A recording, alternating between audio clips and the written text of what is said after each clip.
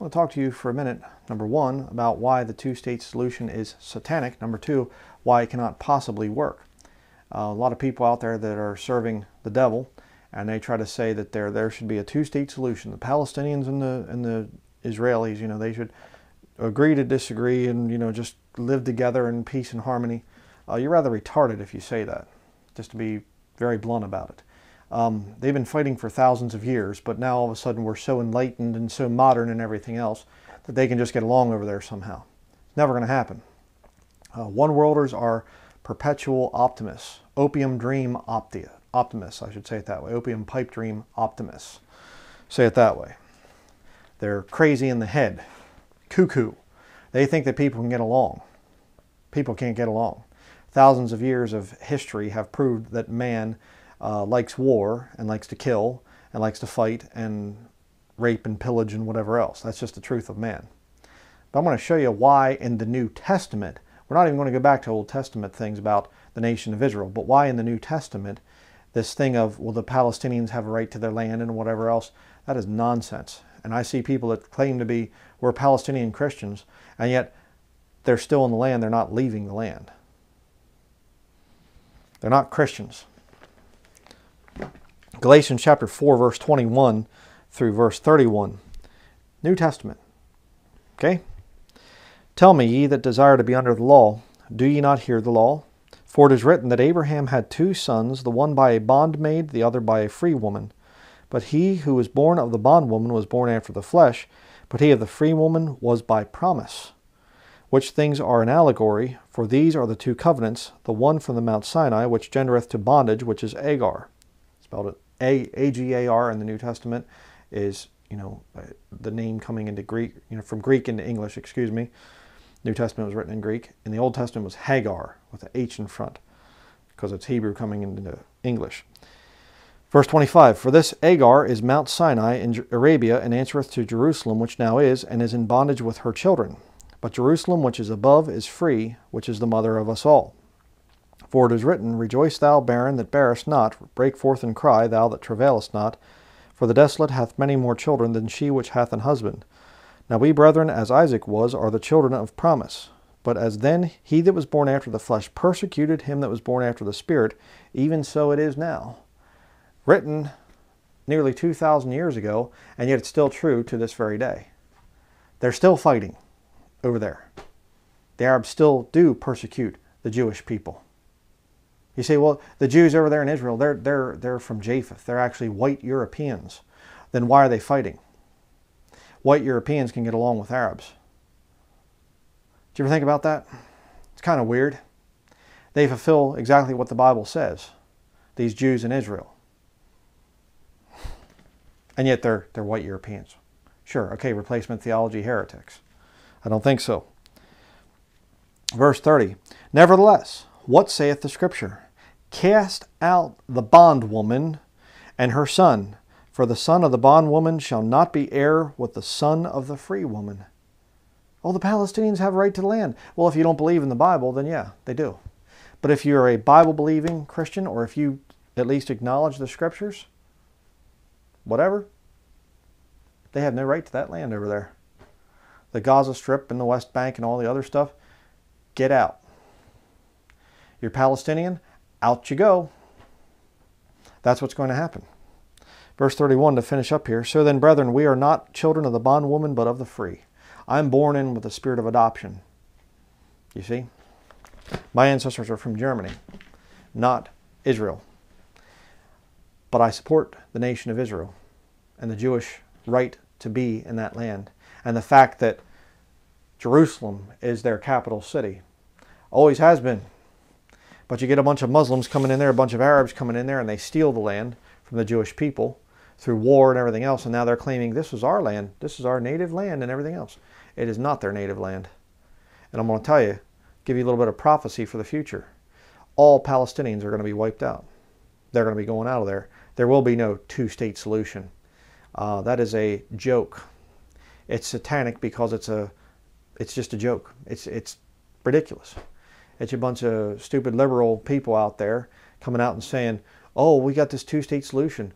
They're never going to pass anything of the kind.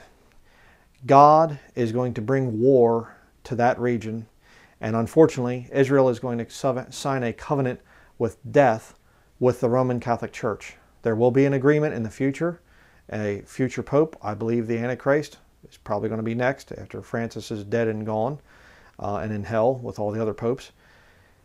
This future pope is going to sign an agreement between the Vatican and Israel, not between the Jews and the Muslims, right, for a peace treaty. That is a false teaching. It appears nowhere in Scripture. Look it up. Where does it say anything? It says about he shall confirm the covenant with many for 1 week, back in the book of Daniel, chapter 9. It doesn't say anything about Jews and Muslims. This teaching has been perpetuated for so long that there's going to be this two-state solution or this peace between the Jews and the Muslims and things. That is nonsense. It's a covenant that is signed. They're confirming the covenant. That covenant with death, the Bible also talks about that, is going to be between the Vatican and the nation of Israel. And the Vatican is going to get control over the city of Jerusalem. It's already called an international city. Why do you think all the embassies are going there? Think it out, people. All the embassies are moving. I shouldn't say all, but a lot of them. It's becoming hip and trendy. America came, now and just a few days ago, May 14th, here 2018. America's now, we got our embassy relocated to Jerusalem. Yeah, eventually all the other countries are going to follow suit, and it's going to be an international city. Why? Because Matthew chapter 5 says that Jerusalem is the city of the great king. Even their flag of Jerusalem, this is the official flag right here behind me. The Lion of the tribe of Judah. Right there. Jerusalem. International city. The Vatican gets control over the international city. Eventually the temple is rebuilt there and everything else. The Pope's going to sit in that temple one day and claim himself to be God. I mean, if you study Roman Catholicism, you look at the Catechism, they already do claim the title of God for the Pope. He is Christ on earth. God on earth, in other words. And that agreement, well, you say, why would Israel give up, their capital city, and why would they do this and things and sign this, confirm this covenant with the Vatican? Why? Because the Vatican is going to promise the destruction, total destruction of Islam. Why do you think all the wars with Muslim countries? More wars to come. What they're going to do is they're going to instigate Islam to do something stupid. The Winslow plan, you can look at that.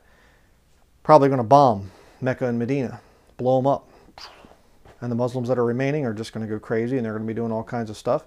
And the Antichrist, at some point in time, is going to come in, and he's going to make war on Islam as part of the covenant between him, the Catholic Church, and the Jews. And thankfully, the body of Christ is going to be leaving before the Antichrist is revealed. Again, I've proved that in many studies. The body of Christ is in heaven in Revelation chapter 5, called up in Revelation chapter 4, in heaven, Revelation chapter 5, 24 elders, and a great multitude of angels. In the resurrection, they are as the angels of God. We're going to be in heaven before the first seal is opened, which is the rider on the white horse, the Antichrist. So, if you're saved, you're going up before a lot of this stuff happens. We might get to see some more, bad stuff happening before, leading up to this whole thing. But my whole point is, this two-state solution is a completely evil thing, completely wicked. And it's never going to happen. It is not going to happen. So, a lot of false prophets out there. A lot of people telling lies. And if you don't know Jesus Christ as your personal Savior, especially if you're Jewish and you're in the midst of this whole thing over there, you are in a powder keg. You are in a volcano that is becoming more active and is about ready to erupt. Okay? It's going to get real bad. I would suggest looking into salvation. Not Roman Catholicism. Roman Catholicism is not Christianity, never has been, never will be. It's actually prophesied to be destroyed in Revelation 17 and chapter 18, going into chapter 18, even in chapter 19. Roman Catholicism is not Christianity. You study just get a King James Bible and read it. Read the New Testament, the book of John, the book of Romans, good places to start. But you can start in the book of Matthew too, if you're Jewish especially. You'll see that transition there. Jesus Christ coming and, offering the the kingdom to the people, and they rejected him. But read the Bible for yourself, and you'll see that Roman Catholicism has no basis at all in Scripture, and the majority of Protestant churches don't either. And I should say, maybe not the majority, nearly all Protestant churches and Protestant practices have no basis in Scripture either. It's a personal relationship with Jesus Christ, apart from church buildings and creeds and denominations and everything else. Those of us that are genuinely saved don't believe in all that stuff. So that is going to be it. I pray that you don't fall for this wicked two-state solution nonsense. And if you're Jewish, you can go into the time of Jacob's trouble. You'll get to see all the signs and all the wonders and all the book of Revelation coming to pass right before your eyes, and Moses and Elijah showing up to preach to you and things, the two witnesses. You're going to see all that stuff. You're going to see supernatural things. Or you can get saved now and get out before that time gets really, really bad. So that is going to be it. Thank you very much for watching.